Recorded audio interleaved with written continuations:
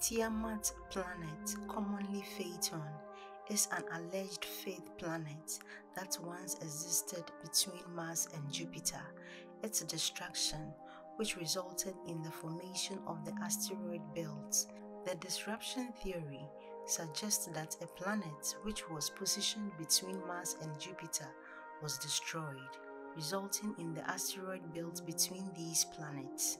One of the main arguments in opposition of the disruption theory is that the main asteroid belt is comprised of many core materials that would preclude the existence of any one planet. The formation of the asteroid belt is generally explained through the accretion theory, which posits that it consists of leftover materials from the early solar system that never coalesced into a planet due to gravitational perturbations, primarily from Jupiter.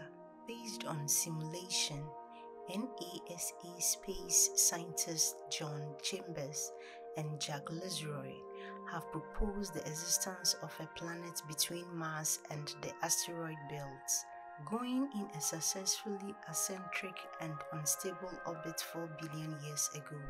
They connect this planet, which they named Planet V, and its disappearance with the late heavy bombardment episode of the Hayden era. Chambers and Leroy also claim this Planet V most probably ended up crashing into the Sun.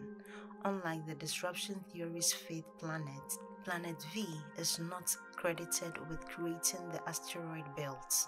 In conclusion, while Tiamat is an important figure in Babylonian mythology, its depiction as a planet in modern speculative theories is not supported by credible scientific evidence. The idea of Tiamat as a celestial body remains a topic of pseudo-scientific theories rather than established astronomical knowledge.